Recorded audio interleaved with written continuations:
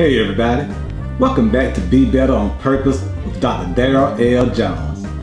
I will bless the Lord at all times, and His praise shall continually be in my mouth. My soul shall make its boast in the Lord, and the humble shall hear of it and be glad. Oh, magnify the Lord with me, and let us exalt God's name together, for this is the day that the Lord has made. Let us rejoice and be glad in it. Thank you so much for tuning in to Be Better on Purpose with Dr. Darryl L. Jones. I'm so excited and delighted that you have tuned into this video. And while you're here, hit that subscribe button. Like this video, leave comments, and share it with your family and your friends. Today, I want to talk about the 3 ways to stay motivated toward your purpose when no one believes in you. Have you ever felt like no one believes in you?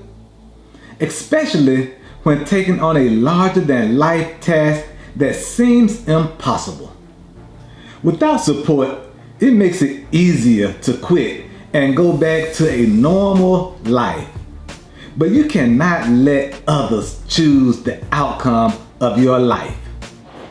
If you are truly passionate about turning your dreams and purpose into a reality, you can do it, and let no one convince you otherwise. And this is how you stay motivated when no one can see your vision. In addition to realizing you need clarity to stay motivated in pursuit of your big goal of purpose, you have to get clear about what you're trying to accomplish and why you're trying to accomplish it. Why are you doing it is more important than what you are doing.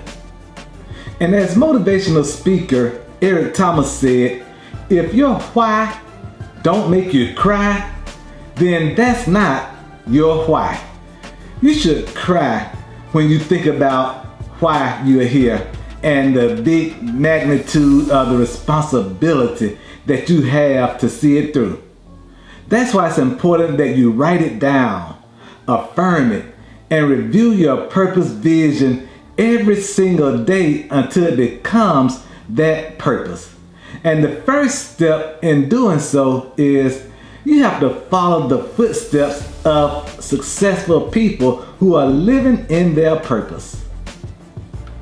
Unless you're trying to live up under a rock, chances are someone has already done what you want to do, or at least some version of it. And that should be extremely motivating to you, because that's good news. You don't have to reinvent the wheel. Instead of trying to do it all on your own, you should start modeling what they did and learn from them where possible. Read their books, buy their course, or hire a professional in the field that you feel your purpose is directing you toward.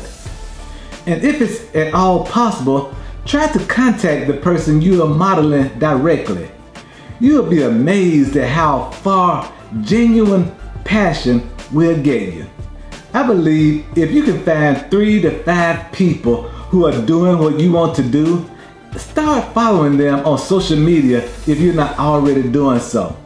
And then reach out to them, learn from them, and most importantly, make up your mind that you're gonna work just as hard and or harder than they did.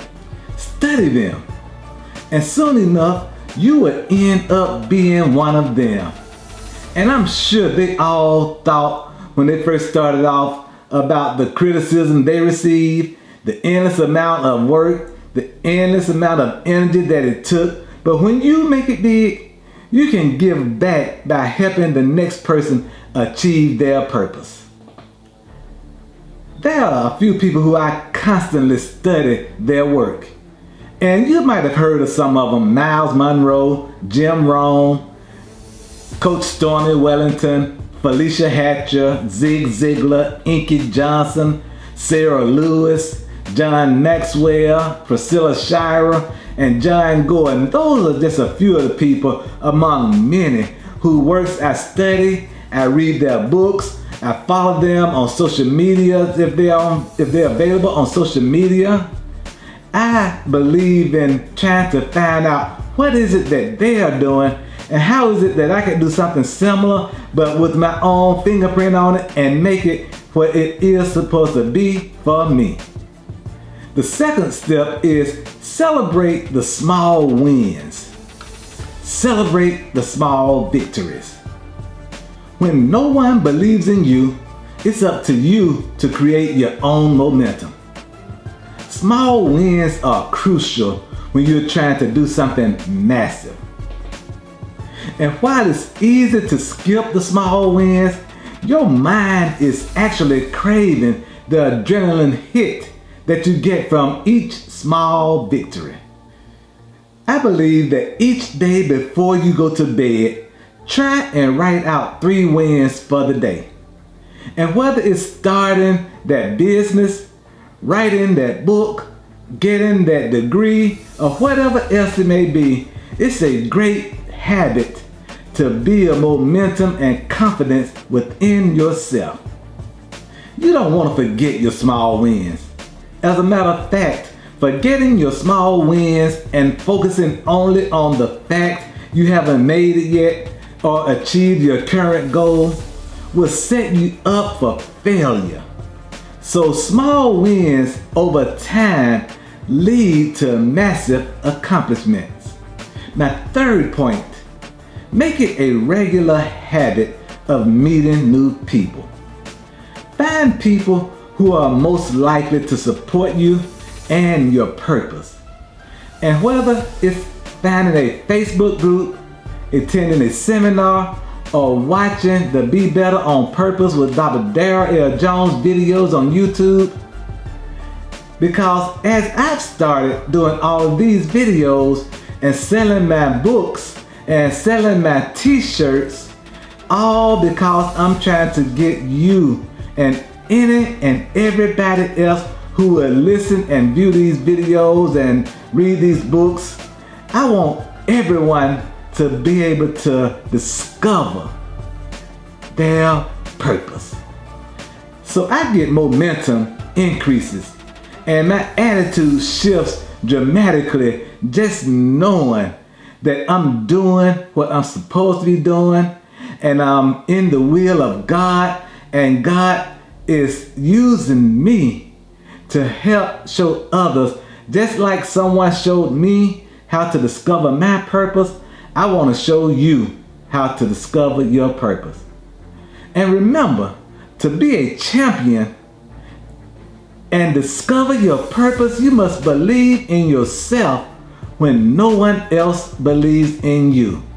And yes, we know that weapons may form against us, but they shall not, they cannot, and they can't, and they won't prosper against us, because I can do all things through Christ who gives me strength. Thank you so much for tuning in to Be Better on Purpose with Dr. Darryl L. Jones. Hit that subscribe button for me. Like this video, share this video with your family and your friends. Well, until we're together again, be better on purpose with Dr. Darryl L. Jones.